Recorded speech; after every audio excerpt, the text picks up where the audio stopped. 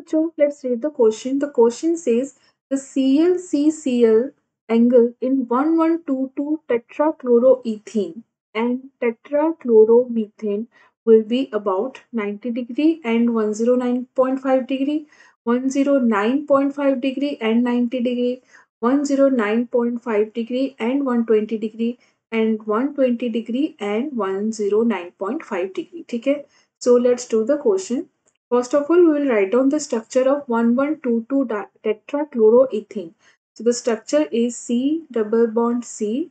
It is 1122 tetrachloroethene. This is the structure of 1122 tetrachloroethene, and tetrachloromethane has the structure C, Cl, Cl, okay, Cl and Cl. This is tetrachloromethane.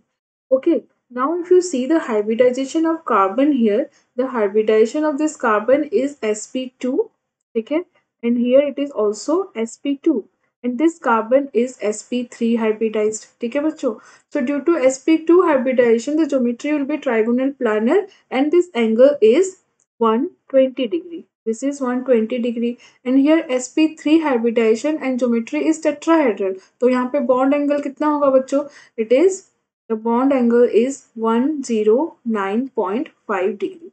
So the respectively in 1122 tetrachloroethene and tetrachloromethane, the bond angle will be 120 degree and 109.5 degree. So the correct option is D.